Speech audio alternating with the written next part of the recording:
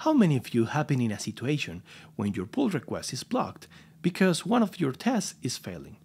In this episode, we want to learn how to fix that.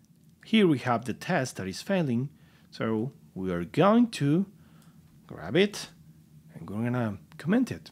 Yeah, now the issue is gone. But let's do something else. Why not just, removing this test? Because maintaining tests is boring. Yeah. That's it for this episode. Remember to leave your like, subscribe. Wait, that was a joke. In this episode, you will learn a better way to solve this problem using Swift testing. Let's go back to the code. I know there are some times when you don't have any choice to just move forward commenting a code because maybe you're rushing in a high priority release or something like that. But as a general rule of thumb, you should not comment or even worse, getting rid of your test without first discussing this with your team, okay? If you're alone working by yourself, do whatever you want, but as a general practice, it is not ideal just getting rid of your test. Do we have a better way to do it? Yes. Yes, for Swift testing. If you are running this test in a continuous integration environment, this fail will block your PR. Swift testing is providing a really cool method that you can use to not getting rid of your test, but also, allowing you to move forward with your PR, understanding that there is a known issue that you should fix later.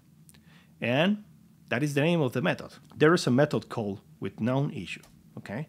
And simply here, you can just put the expected result here, or the method that is failing.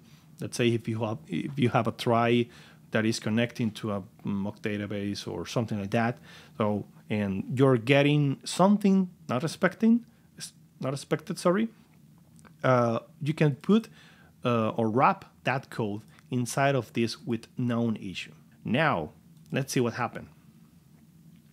I'm going to run all the tests.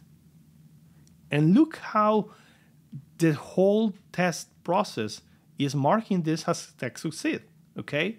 But it's marking in gray that this test is failing because we're expecting a total amount of 628.9 and we got something else, okay? So in this way, yeah, you are moving forward. Your CI won't block you, but your test is still alive. And you can see in Xcode or in your report that something is wrong, okay? If you go here to, let's see, test, what was that? Here, there is, here, test. I think, yeah. Here in this report, you have something called expected failures. And here you can see all the list of tests that are failing, but you mark with this withKnownIssue.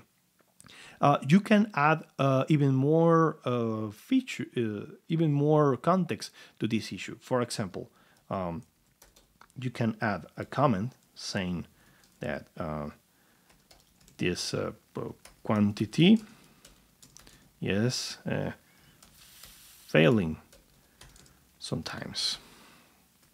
Yeah, let's say that for some reason, let's say that for some reason, this is happening intermittent, okay? Now, you can review this later and see, okay, something is wrong here.